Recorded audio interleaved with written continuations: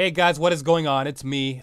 This is nothing more than a brief reminder and also a reminder to all of the newcomers and an excuse to try out my new 2018 headset that I bought for the channel. That's pretty hype. However, getting down to business, basically I'm just going to come out and say it to you guys. This video is practically useless, but I just wanted to make some things very clear. I wanted to shed some light on the situation pertaining to Bleach news. Now, not much has changed.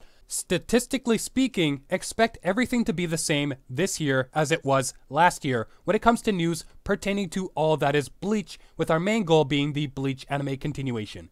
We aspire for mainly this. The only things you can expect to see news on this year would be basically just centered around Brave Souls, Kubo's one-shot, whatever that is, the light novels, the live-action movie, and of course, as time moves forward, obviously keep your fingers crossed for any unexpected announcements regarding the series itself. It could be anything, another mobile game, another light novel. There will obviously be more Blu-ray sets on the table with Viz Media. They'll be throwing those out later this year. At least 2 this year we'll be getting.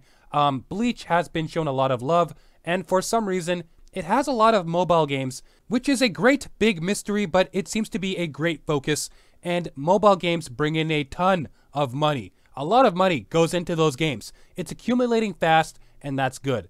This video is just a short message to all of the newcomers. So with this video, all I wanted to do was remind you guys and provide a little insight on what 2018 will be focused on for Tite Kubo's Bleach series. I mean, shonen titles have been getting back on their feet with new unexpected things, such as Yu Yu Hakusho getting an anime special, Captain Tsubasa coming back, etc. So after 2018 news and all that implies, everything else will just seemingly be a huge blur to us. So again, this is a brief reminder stating that basically it's the same as last year, not much has changed. We are still mainly supporting, doing our best, doing what we can to secure the main objective, the Bleach anime. With that being said, I will see you all in the next Bleach news update video. Take care of yourselves. El Sai Kongru, over and out.